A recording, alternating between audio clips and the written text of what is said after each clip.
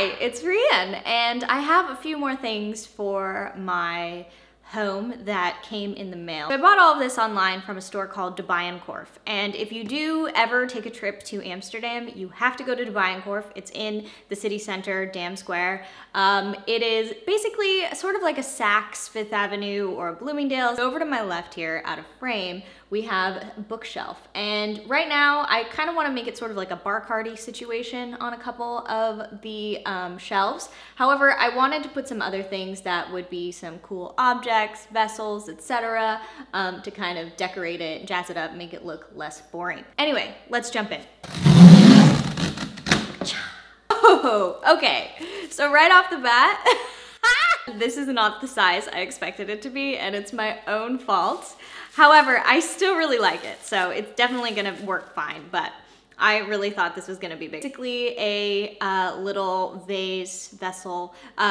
It's really cool. I love that it was sort of very organic and that it doesn't have any straight lines, and I just thought it was super interesting. So this is gonna be great on the bookshelf. But yeah, I definitely thought it was like this big, so it's pretty funny to see it now is much smaller than I expected. We also have a packing cylinder. We realized the other night when we went to have some whiskey sours that we don't have any like whiskey tumblers. So we got these ones. They are by Nachman, Fine Bavarian Crystal. Definitely need these in your, bar repertoire if you're a cocktail lover like we are. Oh, these are cool. They're nice. They're real crystal, made in Germany. And yeah, really, really pretty. I really like them. They have a great weight to them. That's excellent. I'm gonna save my favorite thing for last. So this is second to last. We needed something that could be tall and black and metal because we have a lot of black metal in this area. And so I found this, and at first I was like, am I gonna like that? Is this too farmhousey? And I consulted my fiance and he was like, no, it's perfect because it's tall and black and metal. So he is right. Oh, and I really like it now because it says our products are handcrafted. Small variations in size, finish, and color may occur, which, I mean, if you want me to buy your product, that's how to do it.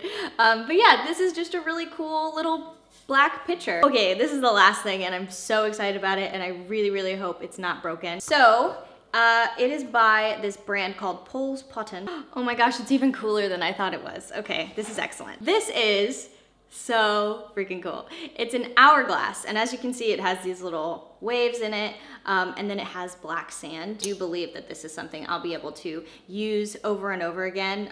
Like it's something that'll be very classic and interesting no matter where we're living.